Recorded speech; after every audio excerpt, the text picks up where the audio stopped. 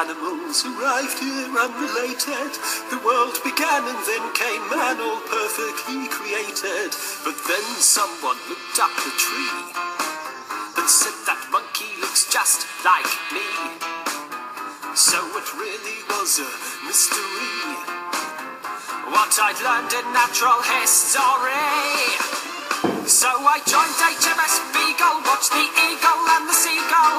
We studied rocks and plants, flowers, trees and bees and ants. Slept on hammocks without pillows, eating rats and armadillos, till I realized on reflection it's natural selection.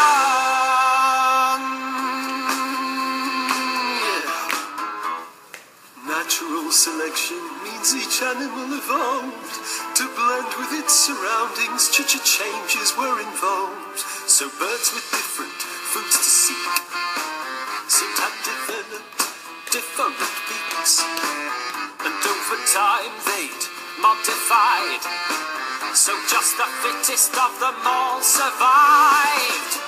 On the Isles of Galapagos I noted the giant otters had interesting shells, and I rode on them as well.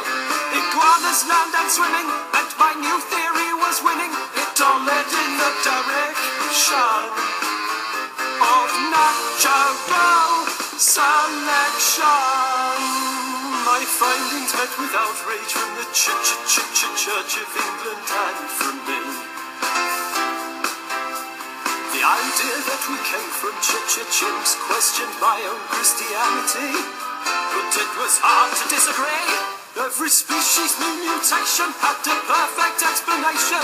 It seemed the world's inception must predate common perception, and in lack of adaptation is a fatal limitation. So each creature's imperfection over time gets a correction, meaning animal collections grow unique means of protection, and to fail nature's inspection needs immediate projection, which all leads to the detection of natural selection.